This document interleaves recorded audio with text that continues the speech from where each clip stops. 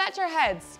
It's official. The world of automotive has pledged to switch to electric, and it really feels like we're headed in the right direction. The electro revolution, as we here at HQ like to coin it, is snowballing right in front of our eyes with amazing developments in car tech, like augmented reality heads-up displays and self-driving cars. Oh, sorry, one sec. Hello? Yeah, hi, is that 2021? Yes. Yeah, this is the 80s sci-fi movies calling, and we want our bodacious tech back, please.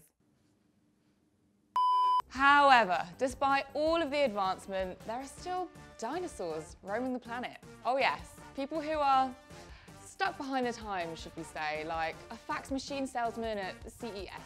And they love to eat you up for breakfast with a hot cup of intellect on how electric cars actually suck. It's just like wrong. Well, today I'm going to run you through the top 5 EV myths that keep being posted on forums, on Twitter, and in our comment section, so you can help to correct these willfully ignorant misconceptions when you see them. And please don't forget to like this video, subscribe to our channel if you haven't already to keep up to date with all of our latest videos, because we have some great stuff coming your way. And if you like what we do, please do consider becoming a Patreon, because not only does it help us make more videos like this, but also you get some cool extra content. All right, on to myth number 1, or should I say, dumbass argument number 1. Actually, EV cars are worse for the planet than ICE cars? Whoa, we are starting with a biggie here, because this is a go-to counter-argument from all the anti-EVers out there. There's a lot to address here, so let's peel back the layers and work through the process of how an electric car impacts the planet, starting with manufacturing. Currently, yes, manufacturing EVs does use more energy than manufacturing ICE cars. This is mostly due to the extra resources needed to make the batteries, in turn creating more pollution, as much as 59% more. Not great. However, this number can and will reduce over time as factories increase their reliance on renewable energy. Take VW, for example. They build their new ID.3 in a factory powered entirely by clean energy. And most of us know that is not the whole story, because once an ICE car hits the road, that scale starts to tip away from its favor. And this then brings us on to the next step of the argument. Naysayers argue that the electricity EVs run on is dirty anyway. Well, if you're looking at somewhere like Poland, where the electricity network is still mostly based on coal-fired power generation, then yes, naughty Poland. However, in the US, around 47% of all electricity comes from renewable sources. That number is 56% in Europe, and it is rising fast, much like the cost of running a petrol car in the year 2021. Am I right, guys? So right now, all the electricity we use to power our cars, our homes, our jacuzzis that us Brits in lockdown have bought in droves, it's half clean. The electricity, not the jacuzzis. Although. But to really gain clarity, let's flip perspective and take a look at the oil industry. Petrol starts life as oil, deep down in the ground. And to get said oil, it takes a lot of energy and causes huge environmental damage to wildlife just to extract. And that is just step 1.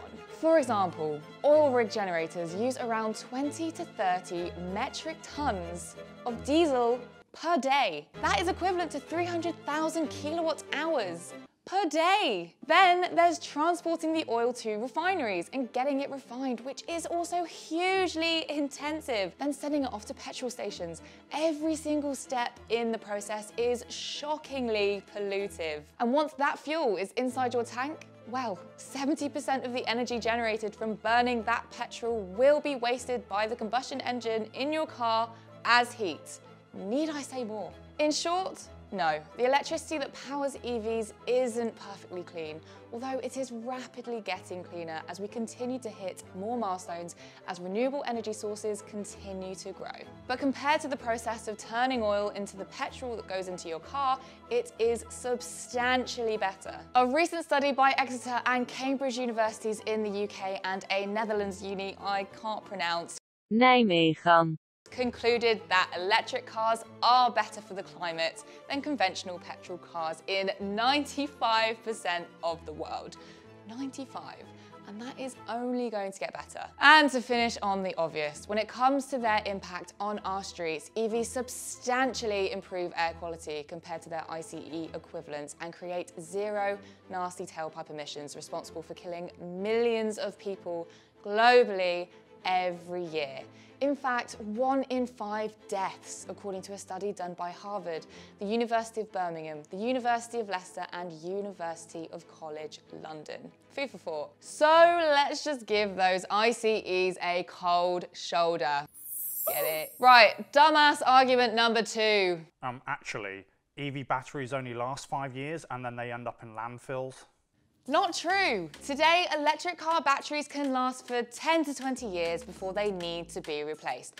Once an EV battery loses its ability to power a car, it can be repurposed to power a home, an office, or contribute to a battery storage system. Once they're no good for that either, the reusable components will be recycled and the rest scrapped. Now, around 90% of the components that make up electric car batteries are recyclable. Not bad, right? Okay, dumbass argument number 3. The main problem with electric cars is that you can't go on long journeys with them. Ah yes, that age-old range anxiety. It's a fair worry to have. Yes, there was a time when your Lecky ride could barely get you down to the end of your road, back in like the mid-1800s.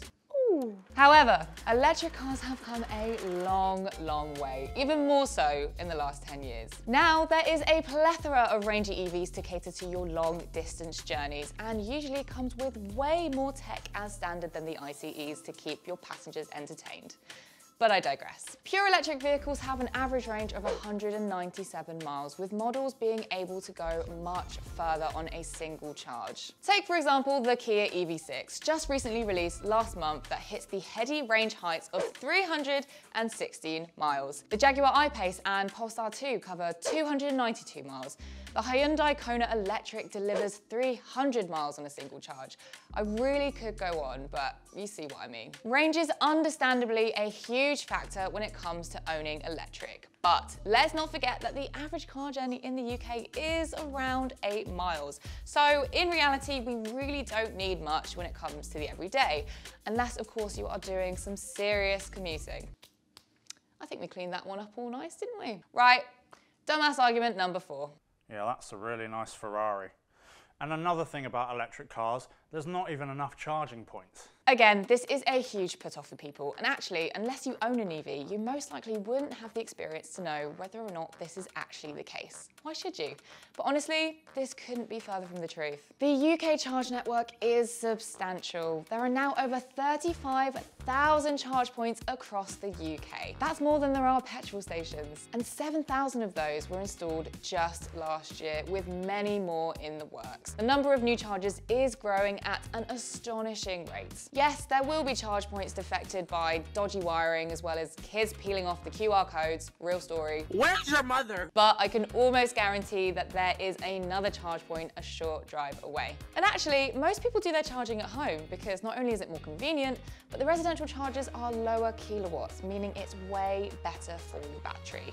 The need for a public charge stop is a lot less common than you might expect. Right, what's the next one? Dumbass argument number 5. Let's go. I heard you can't drive electric cars in the rain because you'll get electrocuted. No. I'm not even going to waste my time on that. Next one. And I bet you can't put an EV through a car wash. No, right, I'm done. What the hell? People actually believe that? And actually, the thing that nobody's talking about is if everybody plugged in an electric car at the same time, the grid would crash.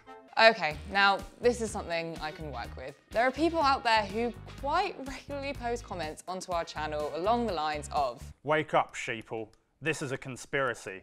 If everyone plugged in an electric car at the same time, the grid would crash. Electric is a lie." oh my god, maybe this person whose cap lock's key is broken has a point. We should see what the National Grid has to say about this. They must be incredibly worried. There is definitely enough energy and the grid can easily cope.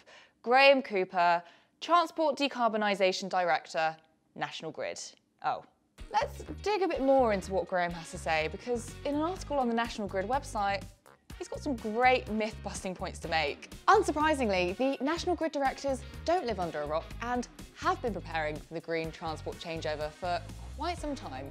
At least 2 years, in fact. Essentially, the grid will not crash because there is ample resource of clean energy to meet the demands. And that is just from the developing offshore wind farms alone. Also, quick groundbreaking point from Graham here. And I quote, "You don't need a 500-mile range battery car because nobody drives 500 miles non-stop." True. The limiting factor is actually biological. It's bladder range. Bladder range. Touché. Thinking about it, unless you've got your sweet old grandma in the back, realistically, you can probably hold out for the toilet for 3 hours at a push. And in that time, you'll probably travel about 200 miles before it's time for a service stop. And if anybody says that they can hold their bladder for longer, they're either lying or not hydrating. And that is a crime in itself. Look, it's fun to dunk on people's ignorance, but ignorance isn't bliss. It is dangerous. And when I'm old and grey, I want to live in a world where there's clean air that means that my asthmatic colleague Rich isn't constantly puffing on his inhaler. I can get why people are attached to petrol cars. If you offered me a Ferrari F40, I'm unlikely to say no to it. But we shouldn't let our love of iconic cars of the past blind us to what we'll all need to do as a society if we're going to save the planet. We need to switch to electric, and we also need to switch to personal transport like bikes, scooters, or legs for shorter journeys. So go out there and spread the word. When you see ignorant comments, please correct them. But before you do, I would love to hear from you lot down in the comment section about the heated EV debates that you've ended up in. What have the critics thrown at you? Any classic myths you've had to dispel? Let's talk about it. Make sure to like and subscribe. Thank you so much for watching. If you enjoyed this video, consider becoming a Patreon for extra and exclusive content, and I'll see you soon.